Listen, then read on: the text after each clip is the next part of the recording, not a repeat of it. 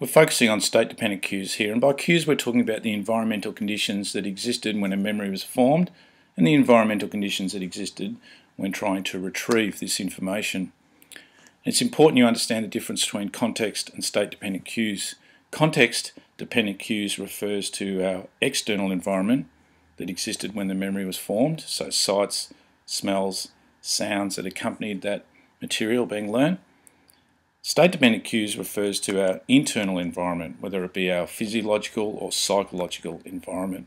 And we have a significantly higher retrieval rate when we can match our internal and physiological psychological state at retrieval time to our internal and physiological and psychological state during the actual learning time.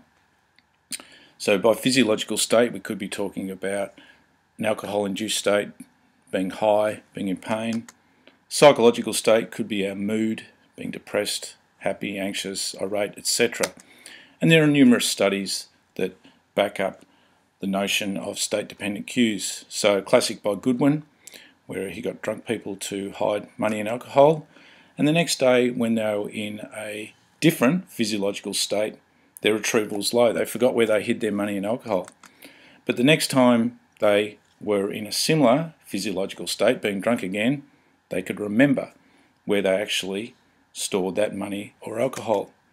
Other studies have also backed up this. So for instance, Pierce found that when people learn information in pain, their retrieval rate was higher when they were also in pain, as opposed to learning information not in pain and then trying to recall this information when in pain, or vice versa.